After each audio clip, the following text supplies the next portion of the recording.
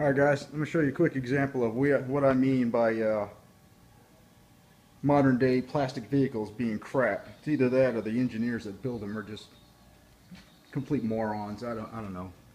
So basically, person dropped this Mercury Mariner off to me because the bumper was coming off.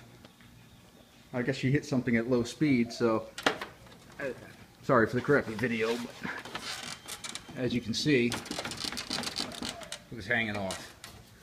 So what it is, it's designed so that this bottom bumper, these little grooves, they snap into this piece right here,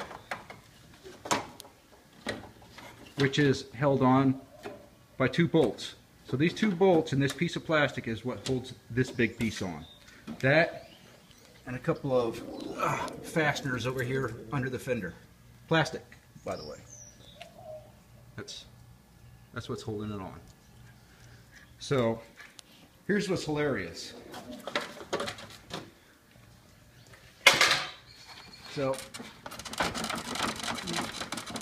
that's a big old plastic bumper. So here's the thing. You see they've got two holes drilled for the license plate bracket, right? Already drilled. Well, I don't know if you can see this, but down in here behind it, right behind those holes, is a steel support beam. For whatever reason, they could have easily drilled another 2 inches into that steel support beam, which would completely support this bumper, and nobody would ever have to worry about their bumper coming off again, which is what I'm about to do. That's just pathetic.